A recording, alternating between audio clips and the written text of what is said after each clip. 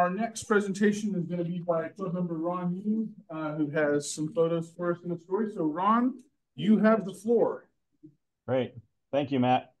I guess I ought to start by saying that, I drove with my wife out to suburb of Austin, as as Ken was saying, the expectation was for clear skies there, but even a week or so beforehand, it was looking pretty iffy the whole time. We have an old graduate school colleague of both my wife and I lives out there. So we stayed near him in Round Rock with the intent that we were going to set up in his yard the night before, get everything polar aligned and ready to go. We did that, but unfortunately, the morning of the eclipse, the weather forecast was looking pretty bad. And I had another friend who was out at Burnett, Texas, about an hour, I would say west northwest of us, near a lake. And she was saying that the locals there were claiming that the lake sucked all the clouds over it. And as long as they weren't too heavy, they would normally get clearish skies. So at 9 o'clock in the morning, I scooted from Round Rock to Burnett, Texas, got set up, got polar aligned surprisingly well, and was taking pictures in and out of the clouds. It would cloud up and then it would clear up and then it would cloud up again. So it was my plan was to get a nice series of images that I could kind of showcase how the eclipse was progressing. That didn't happen. uh, I did manage to get, like I said, 2 rigs set up. They were all automated. So my intent there was that I could enjoy the visual spectacle while the cameras were clicking away. One was on an astronomy mount, a Mighty mount with a telescope, stellar view. And another was just on a Skywatcher tracker taking pictures with Canon EOS 80D. Um, this one is actually of totality. This one was taken with the Canon. Uh, Surprisingly, even without any magnification, you could see that uh, prominence there at the base very vividly without any magnification at all. It was really spectacular. This shot, I think, was 1/250th of a second, I think. Maybe 1/60th. I'm not quite sure. They were snapping through at different exposure lengths. It was f8. I think the lens was set at 250 millimeters. Uh, I was really happy with this picture.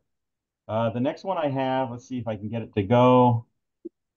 No, come on. How do you go next? Let's see here. Maybe I need to get rid of these guys on the right. There we go. So this was taken through the stellar view. One of the things I found out afterward when I got home and was looking at the pictures is I really probably could have gotten away with a slower, faster speed on the camera because most of the the prominences were blown out. But I think nevertheless, in in looking at it, I actually think having them blown out a little bit might have helped because you can start to see, I'm not sure if you can see my mouse, but you can start to see some of the arcs in this prominence. And in the next one, it's even more. So this I believe was second contact, and I believe this was third contact. Well, look at that. You can really see the arcing between the prominences down there. This is that really bright one that you could see, almost naked eye. So I was extremely happy with these, even though the whites are completely blown out. This was my picture of the diamond ring. again as things were going. One of the things that I found out is because I changed location and I had everything for the picture taking automated at specific times, the times were off probably by, I don't know, 30 seconds maybe. So I completely missed the diamond ring on the other side, but I did manage to snap this one. And then this was my HDR version of the totality. So this was a composite of, I think, about 5 or 6 images at various exposures, processed really to get all the detail out that I can. The thing that I thought was really surprising, aside from all these little arcs that you see, the magnetic arcs, I did manage to get a couple stars in there as well. So I was pretty happy with that, as in addition to the pictures themselves. And I guess that's about it for now. All right, thank you. Okay, I'll go ahead and Beautiful stop. shots. Okay. I can give a little story. I don't have pictures of my trip. I got in my little Honda Accord and drove to Addison, Texas, and by myself. And the weather reports were not good. Now, a lot of you remember Jay Zaks. His wife had gotten 2 rooms, and she flew in. And so I said, "You still have that room available?" And she goes, "Yeah." So I grabbed the other room from her, and we met at the hotel. And it was that night, it was total overcast. And she goes, "There were supposed to be 2 other people that,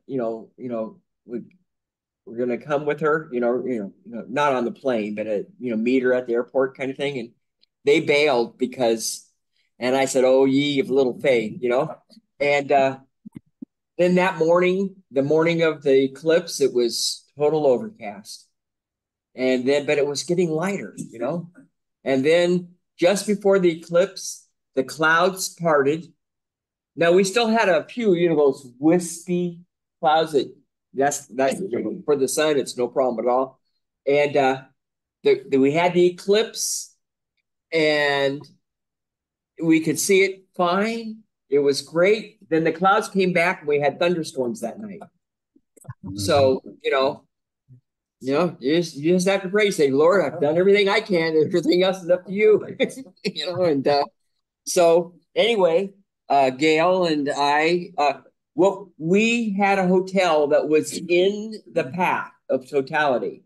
So we had to get up that morning and walk out to the pool area. Tough job. So now we could have gotten a few more seconds. I mean, if we, I guess, got right smack in the middle of the path, but it wouldn't have been worth it, So it was great. We just pulled up a chair and put our solar glasses on and watched it. And then when it became full, we pulled out the binoculars and just looked at it regular. And then I said, "Okay, I got to stop using the binoculars." And then 10 seconds later, the sun popped out. So, and it was total for 3 minutes and 32 seconds where we were. Wow. I mean, yeah, we could have gone to a 4-minute place, but fighting all that traffic and considering we walked out the door and there it was. And so it was great. I mean, when it was lightning and thundering that night, I mean, those were huge drops. I mean, it's not like California drops. These things were, oh my gosh, is it going to bust? And then it started to hail. I was wondering if it was going to go through my windshield, So, but anyway, success. Although none of my pictures came out because they didn't.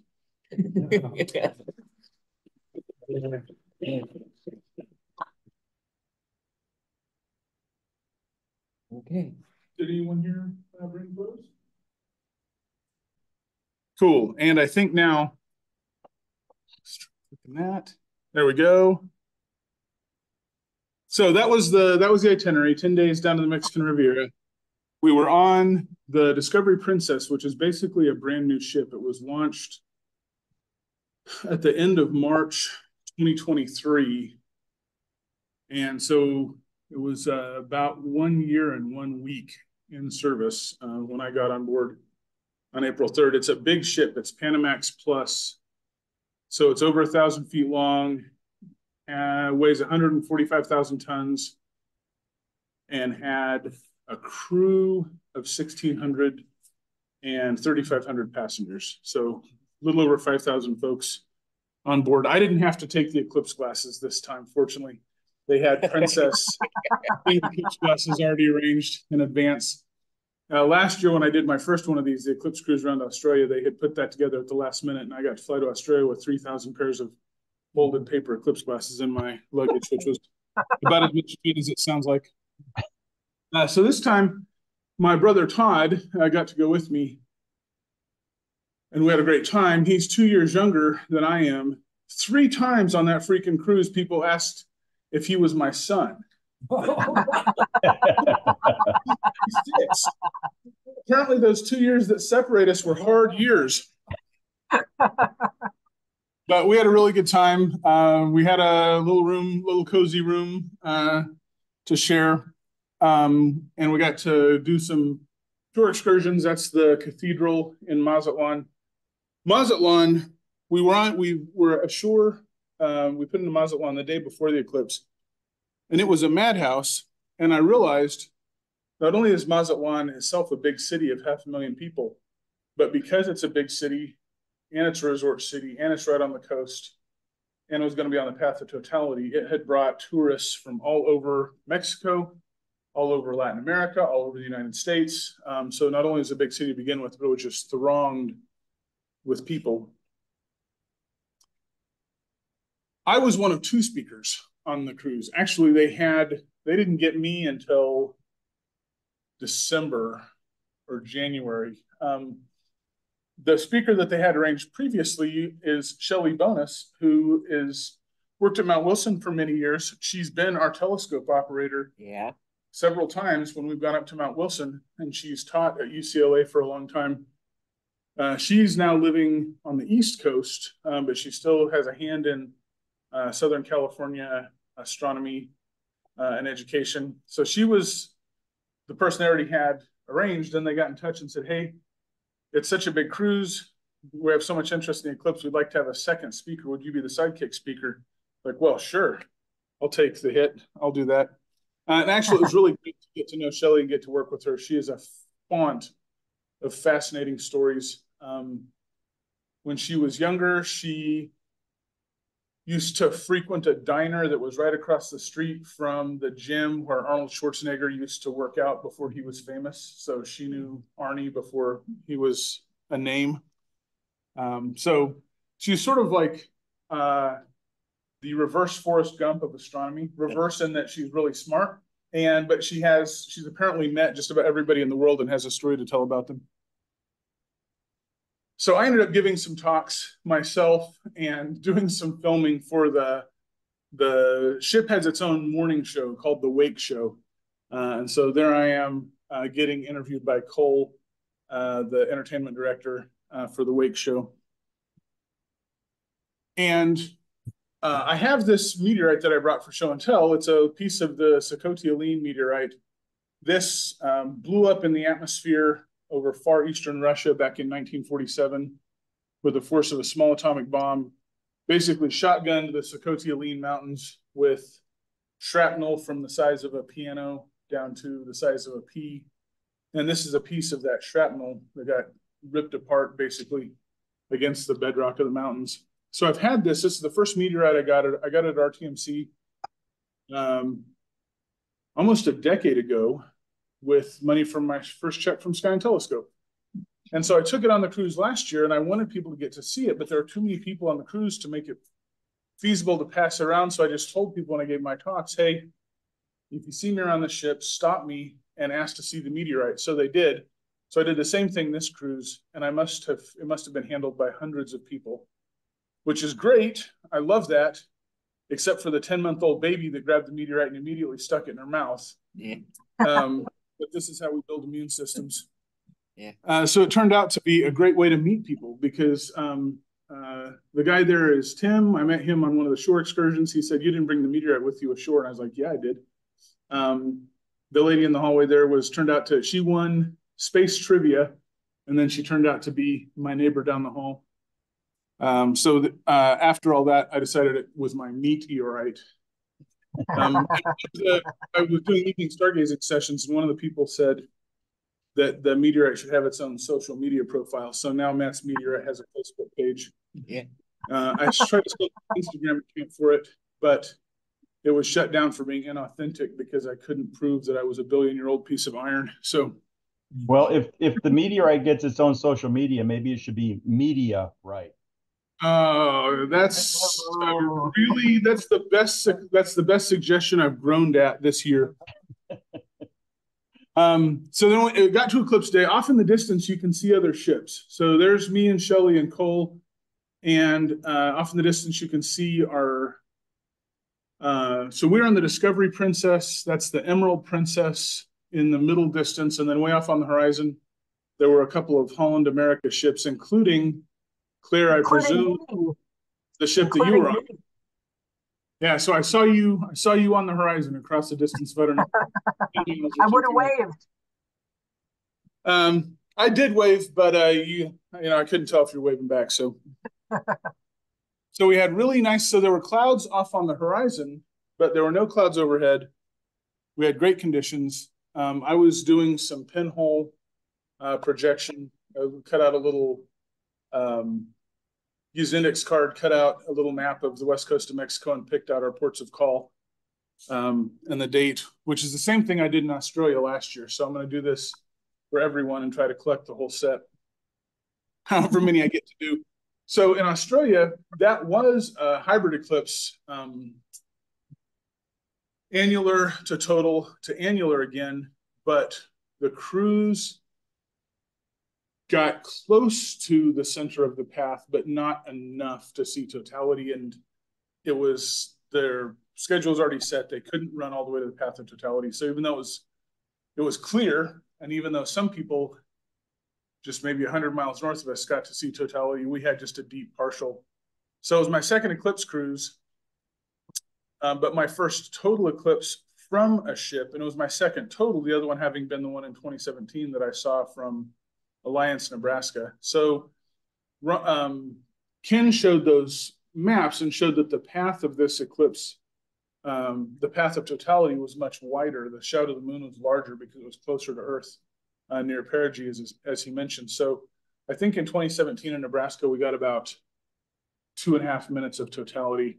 And the longest totality for this one was 4 minutes, 28 seconds, pretty near the middle of Mexico, where we were. It was 4 minutes and 25 or 26 seconds. And it was pretty good because the second totality started, I had a 4-minute, 25-second countdown timer going on my phone so that I would know when it was time to stop messing around and get ready to put the glasses back on. And even with 4.5 minutes, it went so fast. My favorite terrestrial effect of the eclipse is the 360-degree sunset. And it was spectacular where we were at.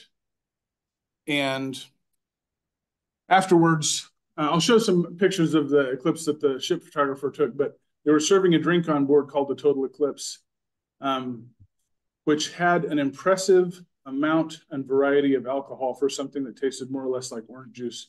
They were pretty dangerous. Somebody brought me one after totality because Shelley and I had been up there doing shipwide broadcasts. That's the ship's photographer, Mao, who really knew his stuff and got pictures of the corona and of the prominences. So this is the big prominence that you saw better in Ron's photo. And in Ron's photo, you can see that there's like a hole in that prominence. It's a giant arc, basically, of plasma off the surface of the sun. And it's so big that our planet Earth would fit right through the hole in that arc of plasma. So it's many, many times bigger than Earth in total.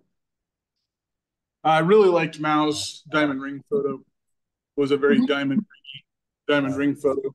That's really so it was a great eclipse. We had great conditions. And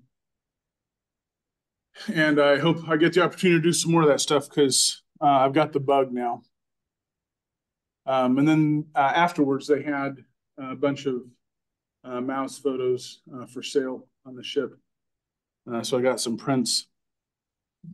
And then coincidentally, just as the eclipse was getting me all interested in the celestial mechanics of the sun, earth, and moon, Lego came out with this Technic orrery that you build. You turn the hand crank here. Folks here live in Pomona in the room have seen it. But you turn the hand crank, the sun rotates on its axis, the earth rotates on its realistically canted axis.